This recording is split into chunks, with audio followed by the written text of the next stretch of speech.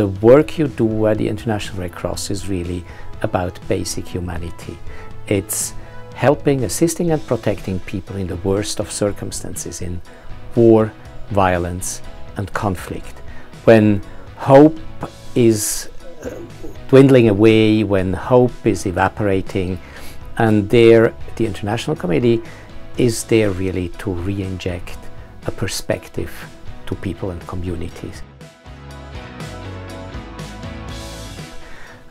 Listening to the perspective, the insecurity of all those women who wonder where their men and sons are, who went to war, separated families, the insecurity of those who know that their relatives are somewhere in detention or not knowing whether they died or not. And so I have legends of stories which all of them are enormously impressive and also, very frankly, shake you as a person, because it's dramatic lives and livelihoods with which you are confronted. Individualized perspectives are certainly important, but they are not durable, and therefore I would recommend that whatever you do as an individual to have a satisfying life needs also to be mirrored by your compassion and solidarity and engagement with others. Welcome to The Best Advice, Learning from Thinkers and Doers. I'm Frank Arnold. With my guests I talk about extraordinary achievements, the best advice my guest ever got, as well as stories and insights from a successful life. I like to get a behind-the-scenes look at an interesting organization and learn something from my guests. If you too are interested in these inspiring personalities and would like to learn something from them, you're more than welcome.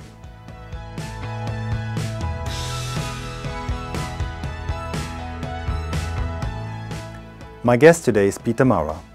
Peter Maurer is president of the International Committee of the Red Cross. He was appointed in 2012.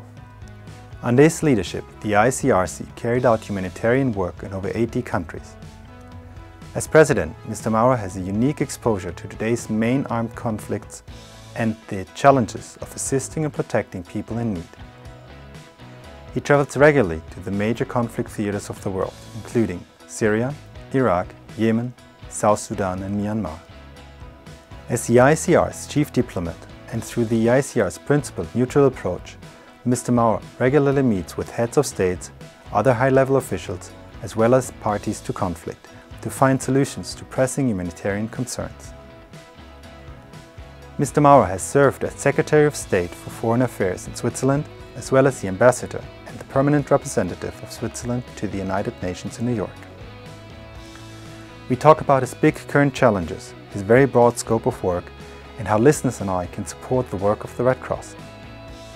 Ask him what was surprised the most in the last 2 years and what new habits and beliefs he has adopted during this time. And of course, I asked him what was the best advice he ever got. Please enjoy the video and podcast, The Best Advice, Learning from Thinkers and Doers. Peter, thank you so much for taking the time and being here. Thanks for having me today. My first question is, how did you get started with the International Red Cross? Well, I came to the International Red Cross after 25 years in the Swiss diplomatic service.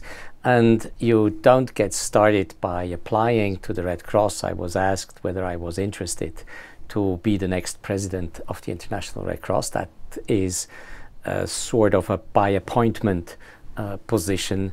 And this is how I entered a new world from diplomacy. On the other hand, as a Swiss diplomat, of course, you know, throughout the 25 years, you know what the International Red Cross is. You have seen them in the field. You have seen them as partners for the development of international law. You have seen them acting in the international arena. So it's not unfamiliar territory, but it was a new and a big step to go from representing the interest of a state to representing kind of a global public good. with the ICRC, the International Committee of the Red Cross, which is the guardian of the Geneva Conventions of International Law, and therefore it was quite a shift. And what fascinates you about the organization most? I think two things when I reflected whether I should take the job or not. Relevance and impact were, at the end of the day, the two words which draw me to the conclusion that I should accept to be the president of the International Committee of the Red Cross.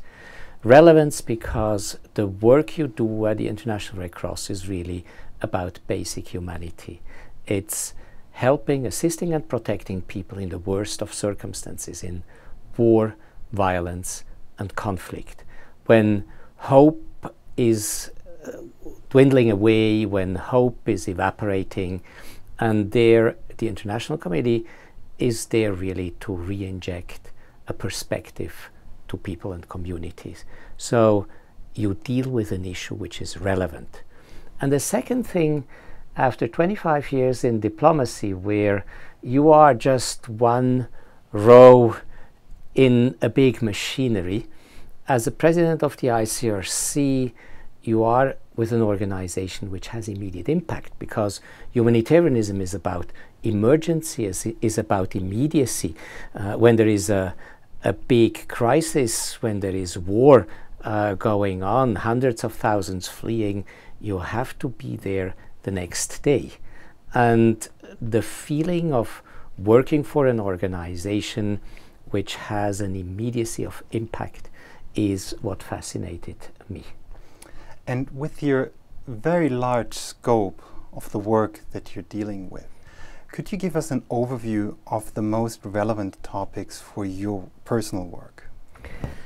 Indeed, as you rightly say, the world of assisting people in conflict and war is on the one side abroad, because still in the world, unfortunately, we are confronted with tens of active conflict and probably 100 situations around the world in which people live in miserable conditions because of predominant violence. If I look at the focuses, unsurprisingly, you will find that Africa is still the continent in which ICRC has the strongest focus of operations. 45% of everything we do, 45% of our staff and of our resources are in Africa. Another 33% in the Middle East. Unsurprisingly, after the Arab Spring in 2011-12, we saw an increase of conflictuality in that region, and that makes the difference. And all the others are kind of outliers, not that they are not as important as those two regions, but we are active from the southern Philippines to Myanmar to Afghanistan to Ukraine, but then also in Latin America, some Central American countries, Venezuela, Colombia. This adds to the operations in Africa, which still is the largest chunk of our work. If I look at themes, it's really the respect for international law, it's mounting operations of assistance, and it's very frankly also defending humanitarianism in the international arena. That's what I call humanitarian diplomacy, and for which as a president I carry and I bear responsibility. You mentioned hope in an earlier question. How do you go about it personally, that you do not lose hope in the situations that you have to face? It's an interesting spin, I have to tell you, because it's a question I'm very often confronted.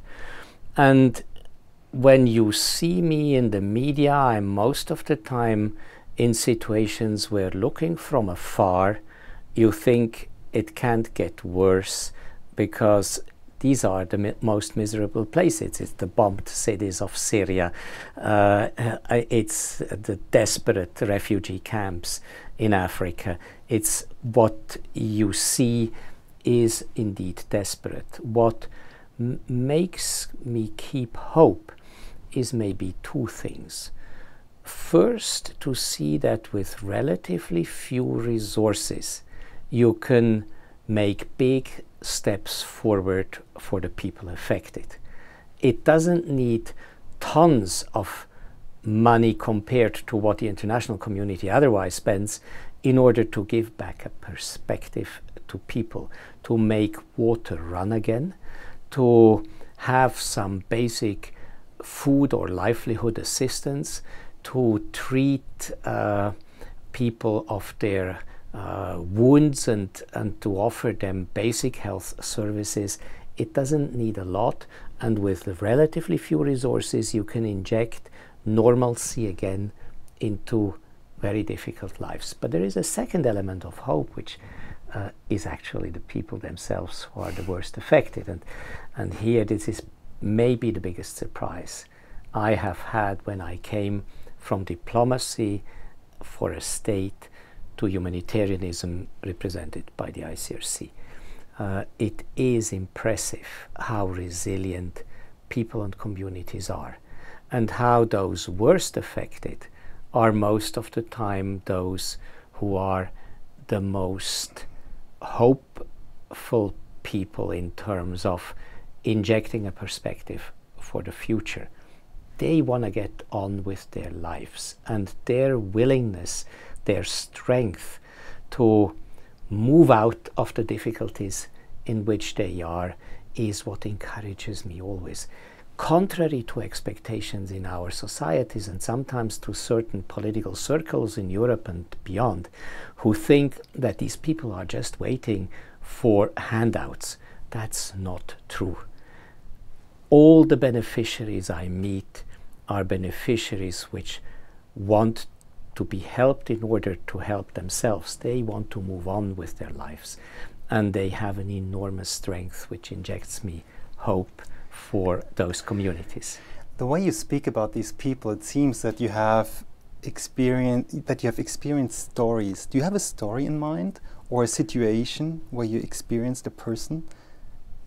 Well, I have, of course, after 9 years in the job, I have hundreds of stories, because I made it a little bit a program of my presidency.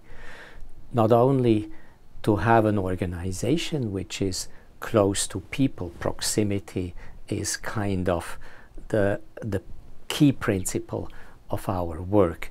I wanted to understand what happens at the front line of conflicts and violence and victimization of society. And that's the reason why I took many hours and many days to sit down in the middle of the desert, in the middle of refugee camp, and to listen.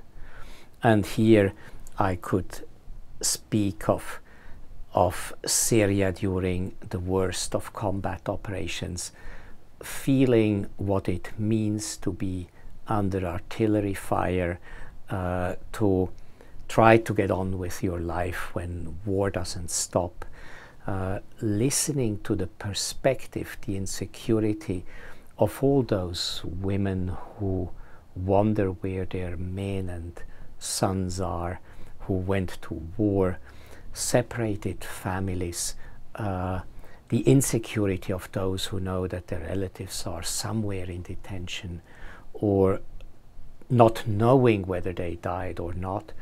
And so I have legends of stories which all of them are enormously impressive, and also, very frankly, shake you as a person, because it's dramatic lives and livelihoods with which you are confronted. How do you handle these enormous expectations that these people place in you, the hope that they place in you when they talk to you personally? How do you deal with those expectations that you do not have to leave with a feeling that you will have to disappoint them? Well, I think there is the famous word on walking the talk, and I think not overselling what you are doing. And sometimes we underestimate or we overestimate the expectations. Very often I have seen that what is important is really time is to sit down and listen. And sitting down and listen, and not necessarily wanting to find a solution immediately or pretending that you are finding the solution immediately, is of critical importance. There is nothing worse than those humanitarians and development representatives who come to contexts in which they work and pretend that they sell the El Dorado. And I think people are not stupid. They know that you can't really make the war go away. But I think genuinely listening, trying to understand, trying to respond what is the most pressing, taking the time to engage with communities, and not trying to sell a prefabricated idea of help is, I think, what gives credibility to an organization. Too often, I still see that responses to crises are designed in air-conditioned offices somewhere in big capitals. And that's not what at the end of the day has a good impact. I think we increasingly come to the conclusion that the best is really to take time to listen and then to design responses together with those affected from violence and conflict. And then you find sometimes responses which are very different. And this dynamic and understanding this dynamic, I think, is important not to disappoint those who you are supposed to assist and protect. And how can individuals or organizations support your cause? I think the easy answer would be by offering us resources, and this is financial resources first and foremost, and we appreciate everybody who can spare some money in order to help us do what we do. We are a professional organization and we want to spend money professionally. But there is another story to that, and over the last couple of years we really were looking also for partnership with organizations who have knowledge, experience and expertise to offer to us in order to solve some of the intrinsic problems with which we are confronted. How do you bring electricity to refugee camps? Partnering with a multinational enterprise who has research in mini-grids is of critical importance. Seeing how we solve the energy problem by bringing solar panels into humanitarian operations is of critical importance. Partnering with medical institutions to see how can we design the operation theater, the hospital, which is deployable in very difficult circumstances. These are all innovative processes which come from cooperation with the private sector, with companies.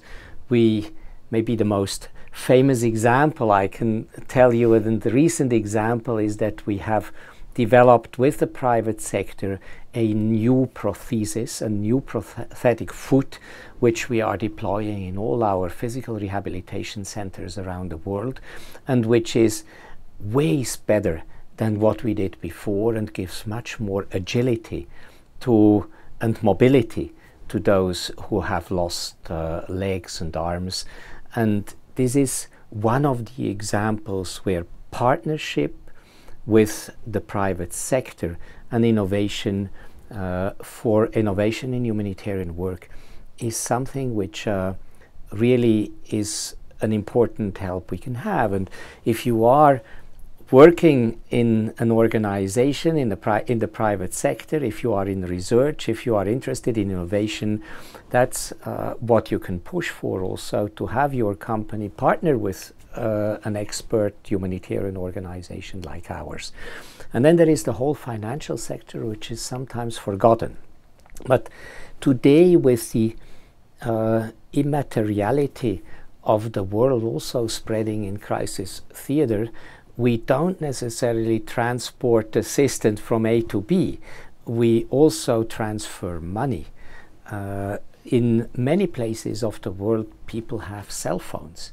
They are poor, they are dependent on humanitarian assistance, they are in conflict situations, but they have a cell phone. So all the innovative tools for safe money transfer, for safe data hosting and for data protection services in conflict situation, these are all new developments in humanitarian assistance where the support of individuals and companies is of critical importance. Let me go back to the topic of knowledge. Where would it be most useful for you to have additional partnerships or additional knowledge? If you would have a wish list. If I had a wish list, I would really go through the whole bandwidth of activities, but I can focus. It is obvious that health, water and sanitation, shelter are the fundamentals which you have to have at the best possible, fastest and most deployable and effective and efficient way in order to run an emergency operations. But then you have other types. We have to be conscious that humanitarian needs are transforming. Today, for instance, mental health and trauma science is of critical importance, and therefore mental health specialists and innovation, how do you deal with a society which is heavily traumatized and there is one psychiatrist? How do you scale and how do you use modern technology in order to get in touch with people? How do you deal with those intrinsic issues? I think that's an important element. I mentioned the financial services, which is absolutely critical today to bring financial services. Data protection is something which is of critical importance. We work in situations which are highly security sensitive.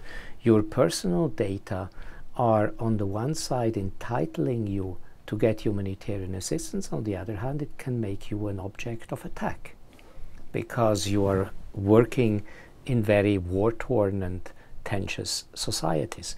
So you could go through the whole value chain of creating a humanitarian work, and in critical moments you see that there are hooks and links to what our societies offer through the private sector and market economy.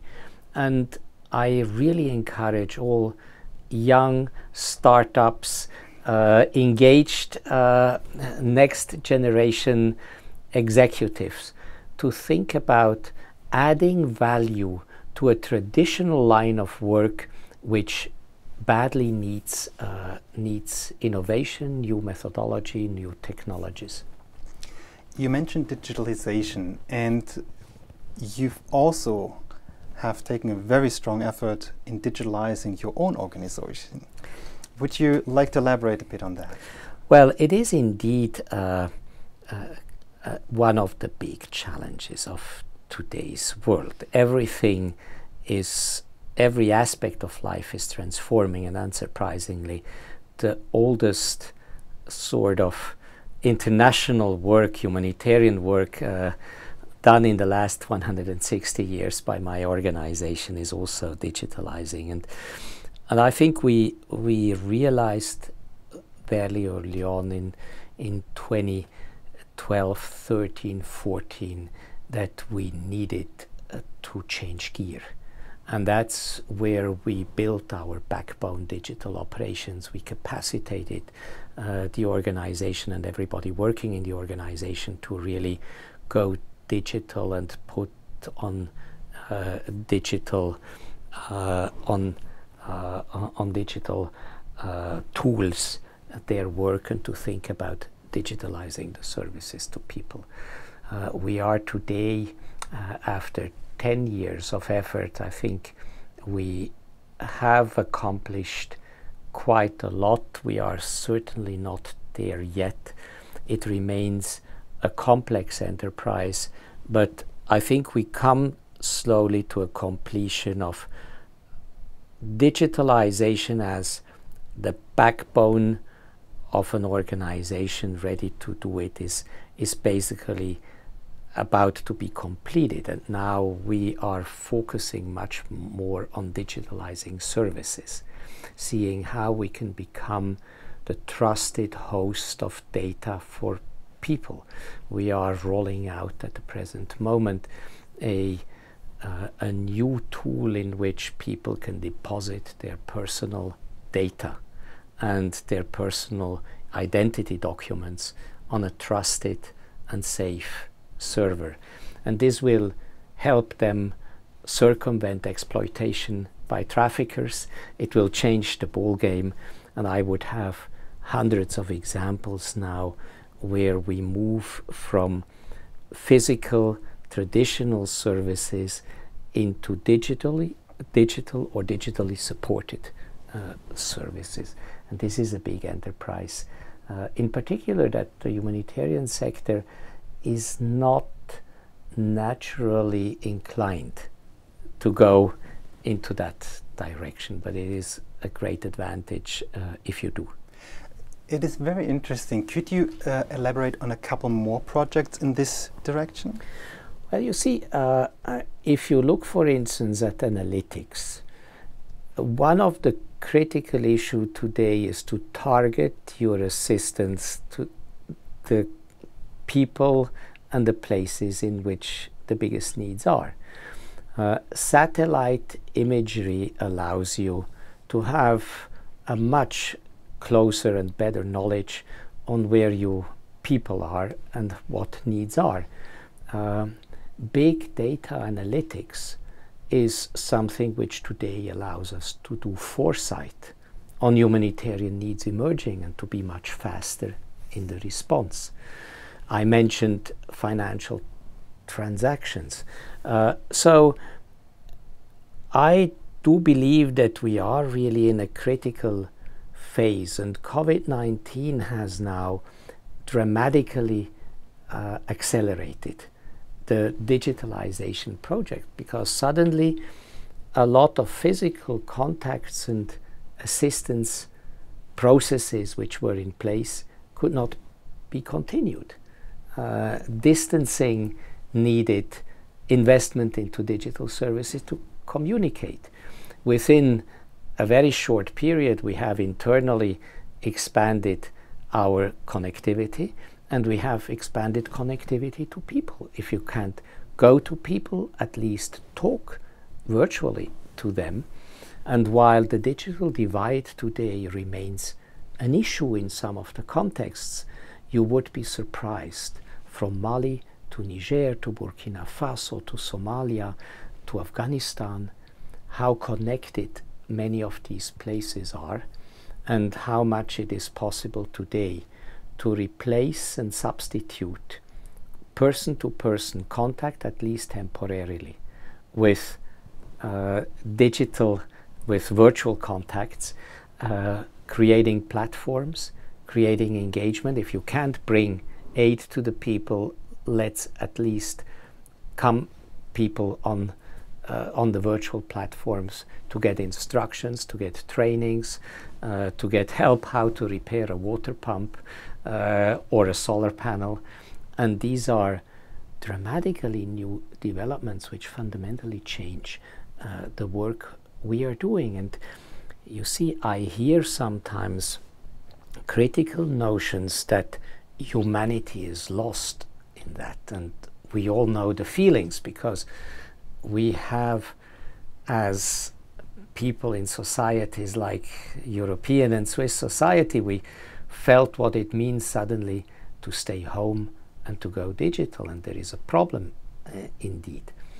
But I'm still surprised how important it is to virtualize the world, to create virtual capacities, to virtual services, and in that sense to to complement what we have done physical with what is going on in the virtual world. And as in many other societies of the world, humanitarian contexts are no different.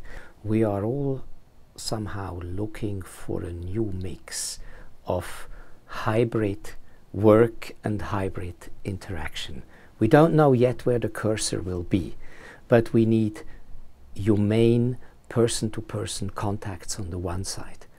And on the other hand, we need to take best advantage of the digital possibility that new tools offer to us in order to more effectively and efficiently assist and protect populations in need. And this mix is the big challenge we are looking at. I would be curious to know what surprised you most in the last 12 months? Maybe the speed with which we all adapted to virtual.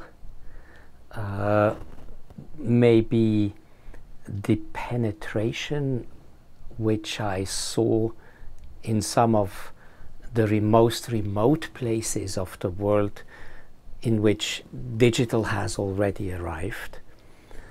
I think the illustration in many places that digital is not just a tool which accelerates what we are doing.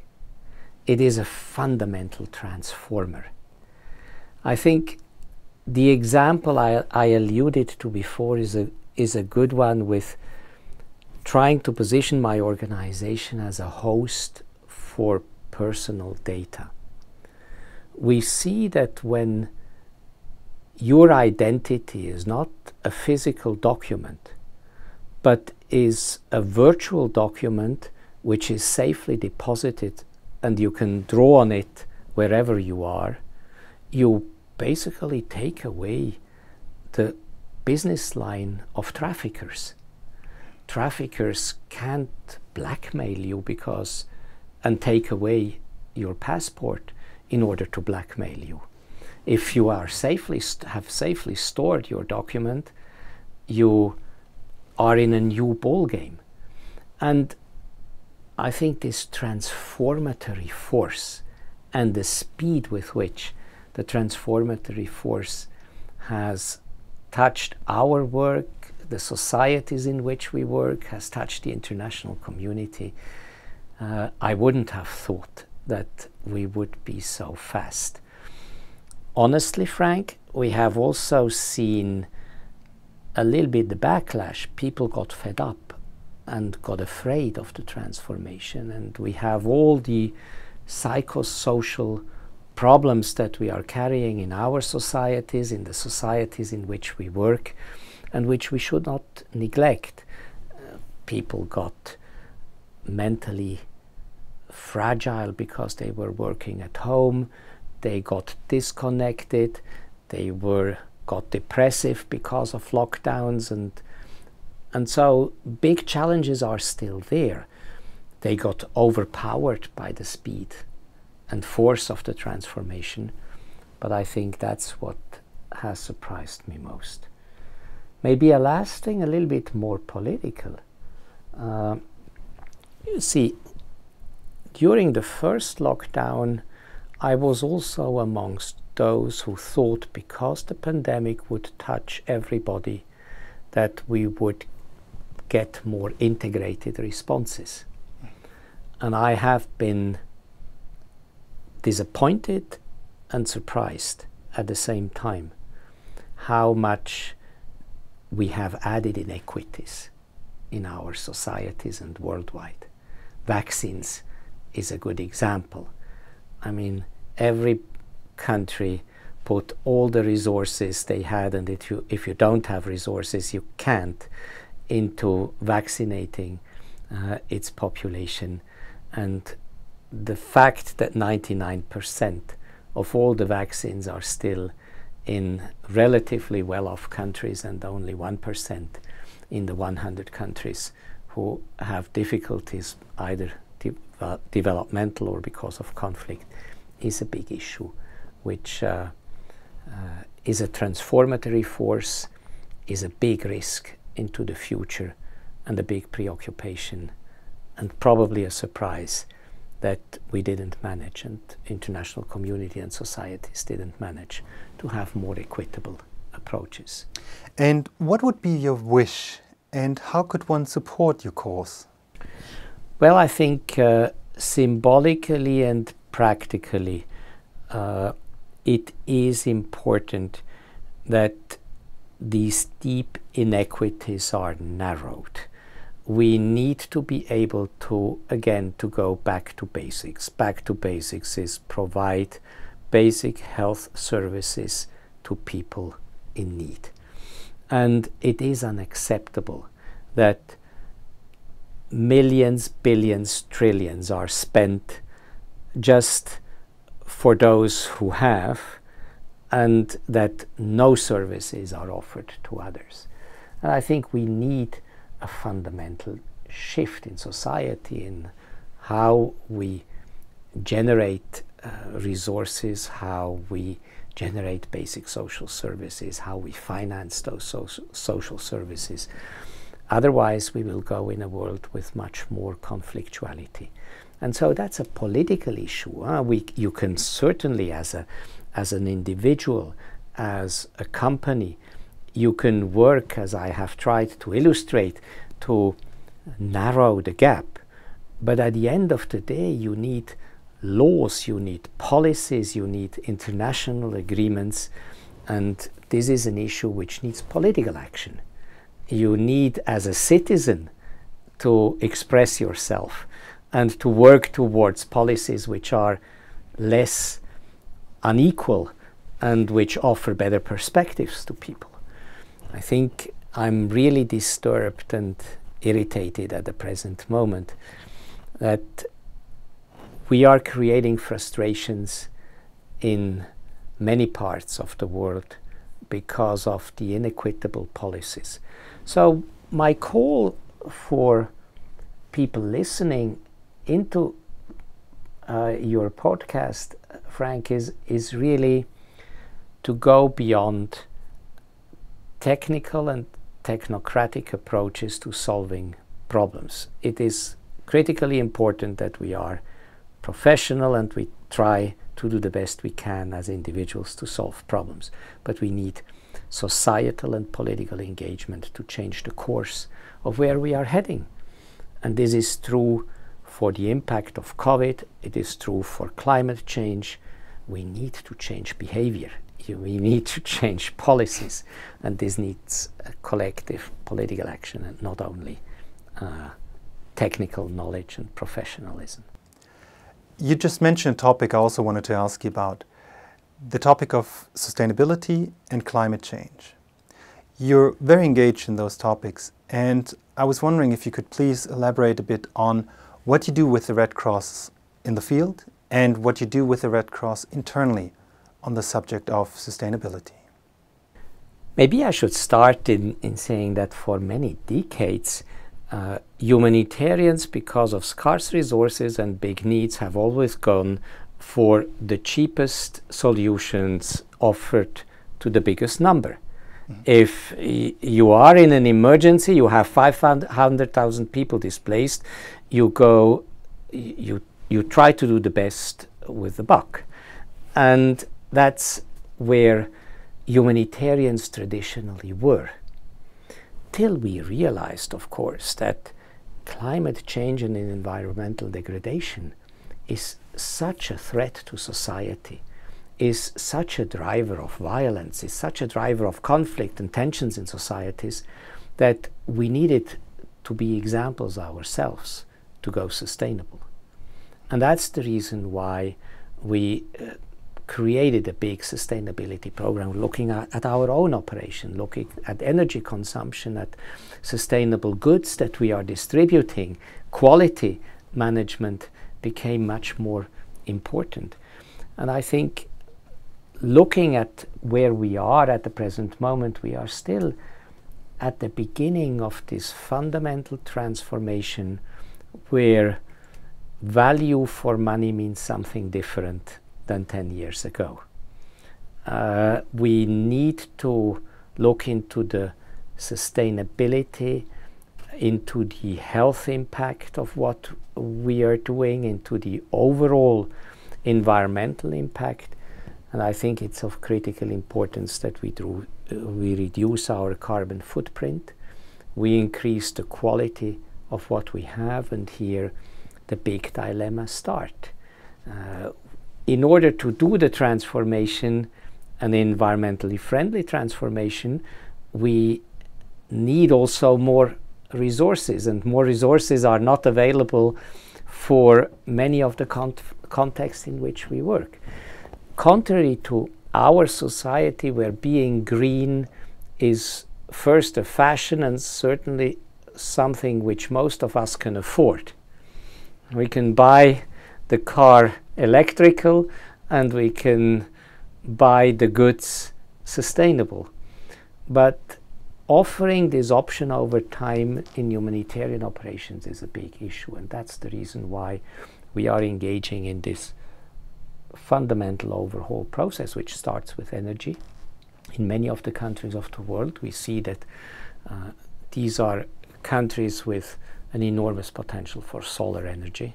We have transformed some countries 100% into solar at the moment. We will go into other contexts and hopefully be able in a couple of years to show to donors that we have substantively reduced carbon footprint. Other aspects, the sort of supply chain of goods and durability and sustainability of goods will probably be more dependent on markets and innovations and prices being offered to a humanitarian organization. But we are conscious today that conflicts are not just conflicts. There is an intrinsic link between climate change, underdevelopment, conflict and violence, and we need to cut that negative dynamic that has established itself in so many contexts.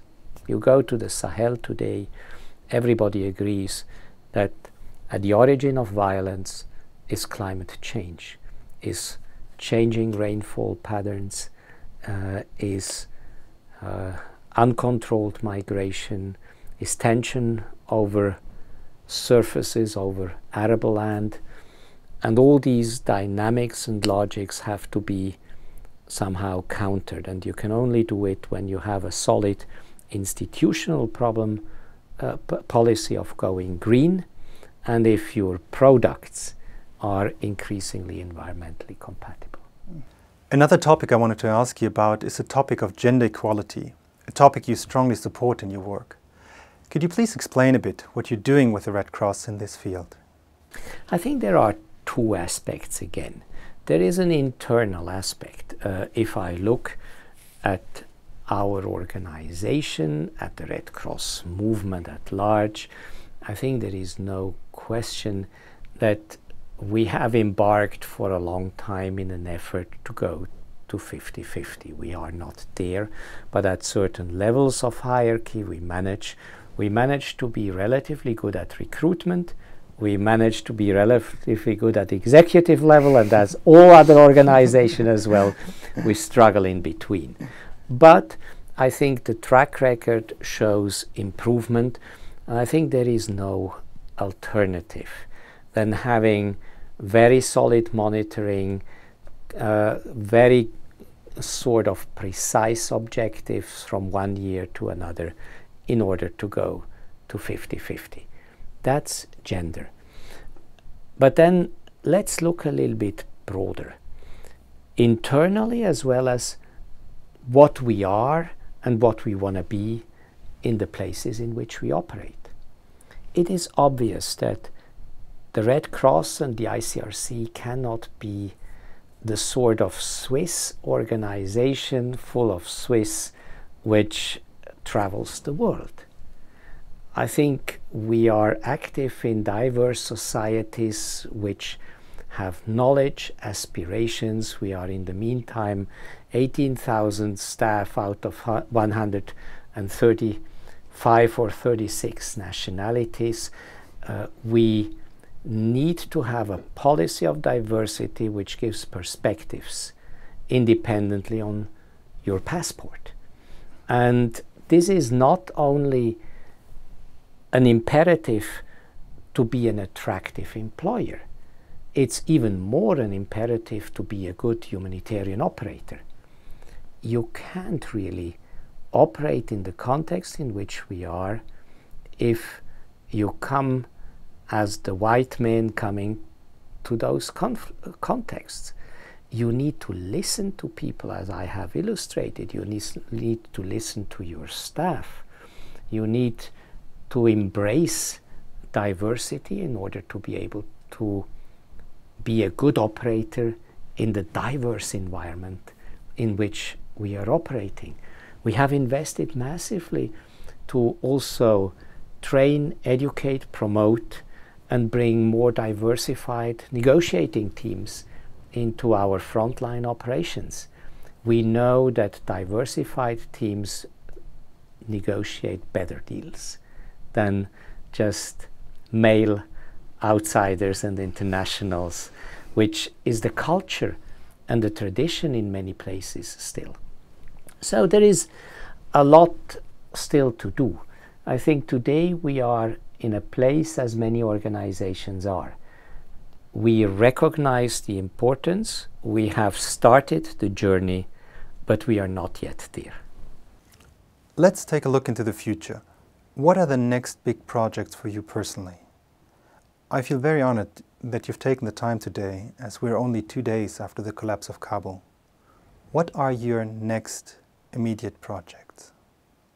Well, there is an immediate project and there are developments of strategic importance.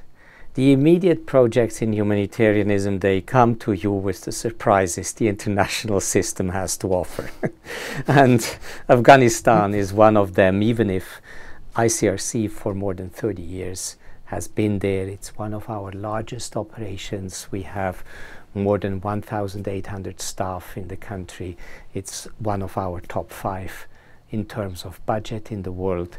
And an implosion of a political system, as we have seen over the last couple of days, challenges massively this operation. You lack suddenly interlocutors, you need to rearrange, you need to see how you can secure your operation, you have to find consensus with the new political authorities. This is facilitated by the fact that ICRC has traditionally talked to all sides. The new government emerging now and governance emerging in Kabul is not having very different faces that we wouldn't know. But still, I mean, developments of this speed need a lot of attention, need a lot of care, need a lot of solid positioning as a neutral and impartial organization, needs us to be able to mobilize the global networks that we have and to securitize so that our operation can continue. We ordered our people to stay. We try to keep and maintain our delivery of services to the Afghan people. That's the top priority we have. And then in the next few days, it is really do new needs assessment, see what these developments cause as humanitarian necessities, and then try to respond. And what I can foresee is that we will have to quite substantively increase our assistance operation in Afghanistan. Strategically, I think, Frank, we have touched in this conversation on the big transformations we are looking at. For me, the top priority remains the same as it has been for the organization for 160 years. The objective is still to assist and protect people affected by war and violence in the best possible way. But the way we are able to do that, the methods, the environment in which we are able to do that needs adaptation. It needs partnership with others, in particular with the private sector, with the development actors, with the international institutions. It needs digital transformation of your own organization and the services. It needs more care and cautious for the environmental impact. It needs more diversity, as you have mentioned, more sensitivity on what the specificity of local action is and how you can support. So we are in a big transformation of the humanitarian world, and we can only do it if we have solid support from the broader societies in donor countries, in countries like Switzerland, who is our host country, but also in the places in which we operate. As a closing, may I ask you a couple of personal questions?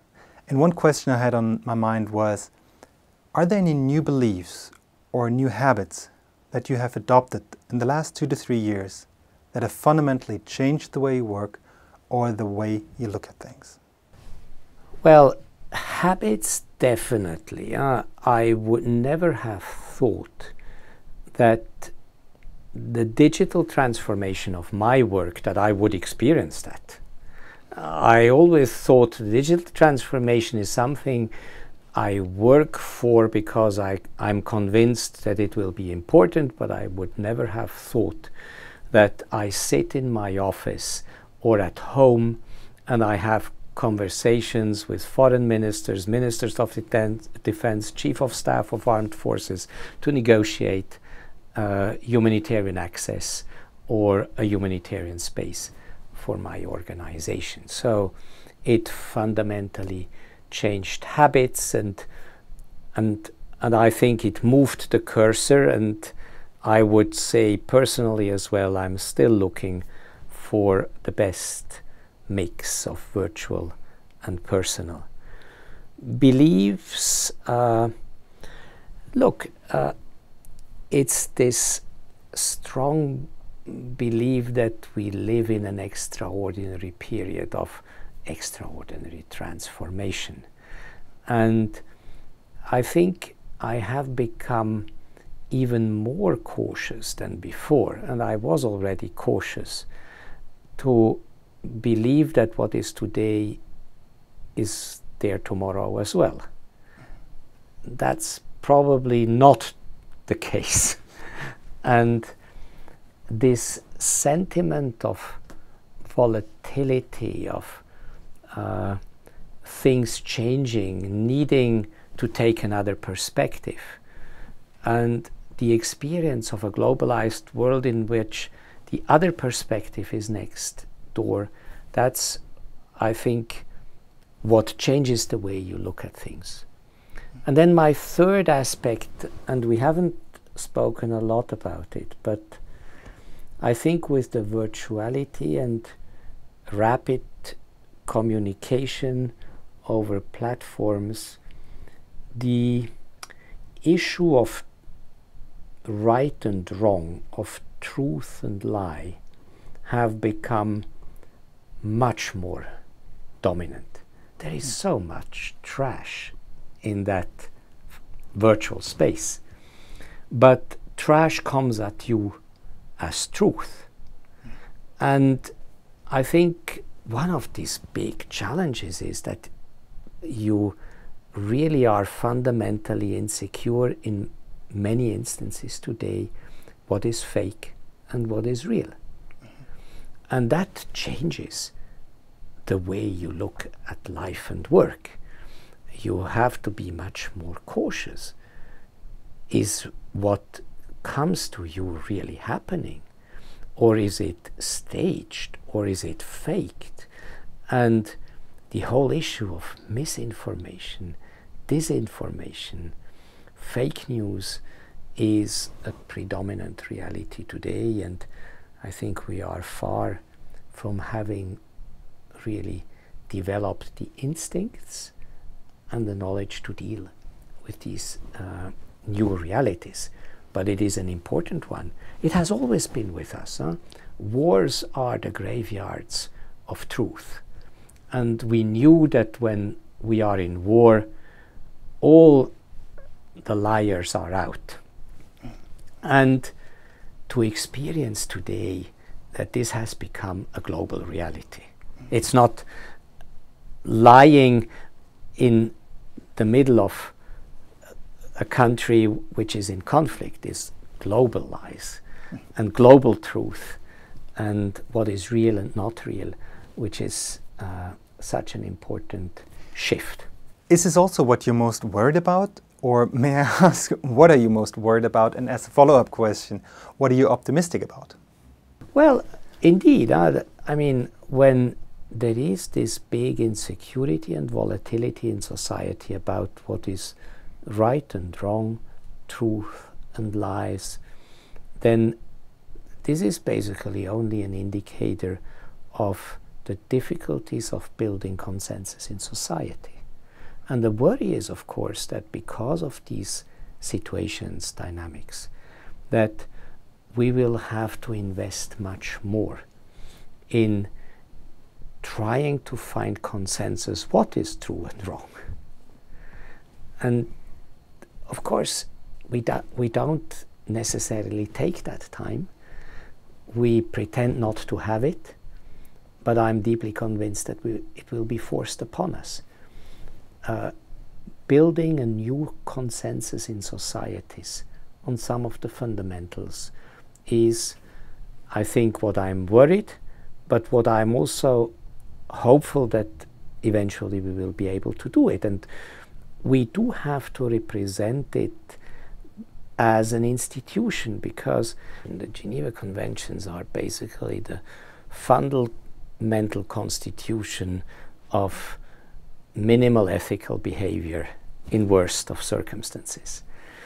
And therefore, in volatile situations like this one, we have to invest again into finding consensus. What is acceptable behavior in society? What is acceptable and what is non-acceptable? And this is, I think, a big responsibility. It can generate around humanitarian work, it can be done around other work, but I think it is important that we are conscious about the fragmented dividedness of the global arena, of societies today, and the importance to re-inject efforts for consensus building, for norms building, for principles which guide our societies. My last question is, of course, what was the best advice that you have ever got? I think one of the best advices, I got a lot of good advice in my career. I think the best advice is around critical thinking. I think there is no way around today than always to put an additional second and third question, whether what is in front of you is what it looks like, what it seems, or whether it is something else. And I think the best advice I got is really to always ask, is what I see what it seems, or is there something else? Looking behind is, I think, what inspires me each and every day, what I learned from my teachers early on, and what has guided me, and what is particularly useful in the present context. And with your experience from your work and with your age and all that you've seen, is there an advice that you would pass on to the next generation? Well, my sense is keep society and keep the consensus in society in the picture. I'm really worried about the individualization and fragmentation of our societies and of world politics. I think I would give advice today that one of the biggest issues is indeed to develop empathy for the next generation. We need to re-establish a fabric of society which allows us to survive and to be a society. Individualized perspectives are certainly important, but they are not durable, and therefore I would recommend that whatever you do as an individual to have a satisfying life needs also to be mirrored by your compassion and solidarity and engagement with others. Peter, thank you so much. Thank you so much for taking the time. I'm very much looking forward to our next conversations. Thanks a lot, Frank. Thank you so much, and talk to you soon. Thank you. Thank you for your interest. If you want to support us, subscribe to the channel. It helps us a lot to attract fascinating guests. And of course, my guests and I are very happy about positive feedback and comments. If you enjoyed the podcast or the video, please share it with friends and family. Thank you. Until the next episode, all the best.